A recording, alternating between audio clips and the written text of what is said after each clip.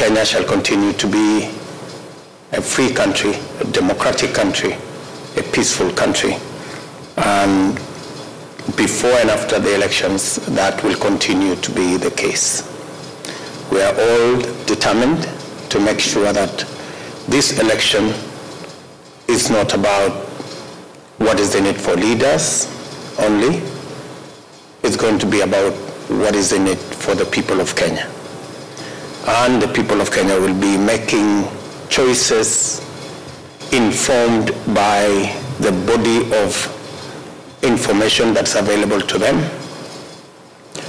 First and foremost, what is critical to the people of Kenya in this election is our democracy and the importance of Kenya being a nation governed by the rule of law,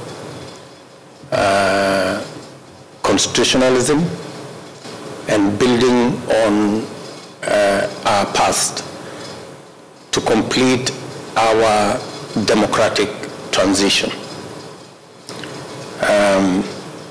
Many of our friends know that there have been attempts at trying to reverse the gains we've made as a nation.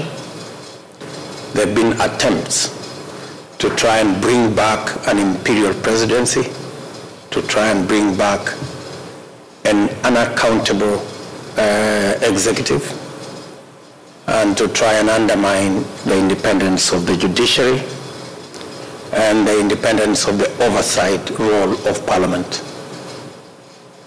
It is against that background that many people in Kenya and many friends of Kenya will be watching this election very keenly.